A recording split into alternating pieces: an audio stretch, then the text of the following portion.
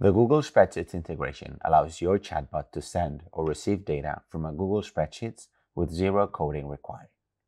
It's commonly used for lead generation, as it helps you store the information gathered on the chatbot, like the email, name, and phone number.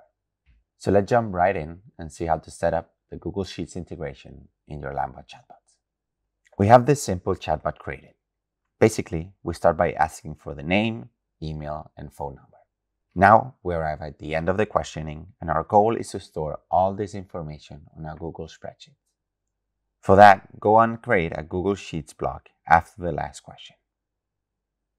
Add your account and give the permissions for the chatbot to make changes to your Google Sheet.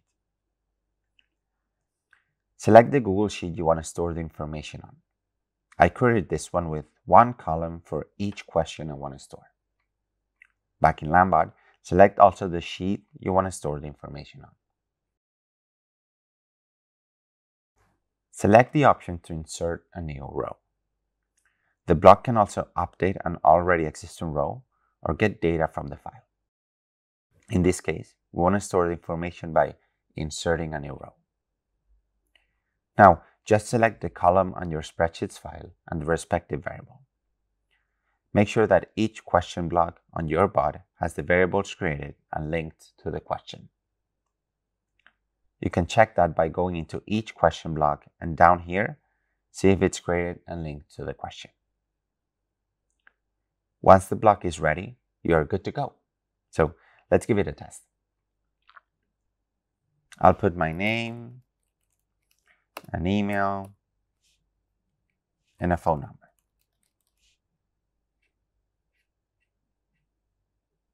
And going back to the Google Sheets, as you can see, the information is stored. It's that simple. Now, with the Spreadsheets block or any other integration you might be using like Airtable or HubSpot, the information will not be sent until the flow reaches that respective integration block.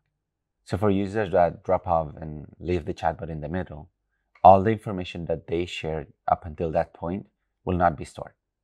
So for that, a good practice is having multiple Google Sheets blocks, or as I said, any other integration block that you might be using, one after each question you want to store. This way, you make sure that the information shared by the user prior to leaving is also stored. To do that, in the first block, we will want to create a new row. Actually, I'm thinking that I'll add it after the email block question because for me, just having the name isn't useful. So let's add here a Google Spreadsheets block that creates a new row and add the name and email. Keep in mind that the block has two outputs. Green output is for when the action was successfully completed by the block, and red for when an error occurred and couldn't perform the action you asked for. We will connect the green output. And after the phone question block, I'll change the action to update a row on the sheets. For that, we need an identifier or reference column. Instead of using the name, I recommend using the email, for example, as they are unique. This way you make sure that you're updating the right row.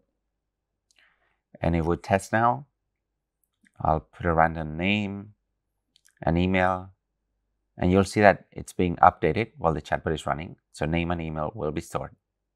Now, if the user leaves the conversation, we will have that information stored, which is great. Let's keep going, and if we add the phone, you'll see that the information will be updated and stored correctly. Cool, right? Now, to end things off, keep in mind that we're able to manage our Google Sheets integration inside the Integrations tab, where you'll find all your accounts linked in your workspace.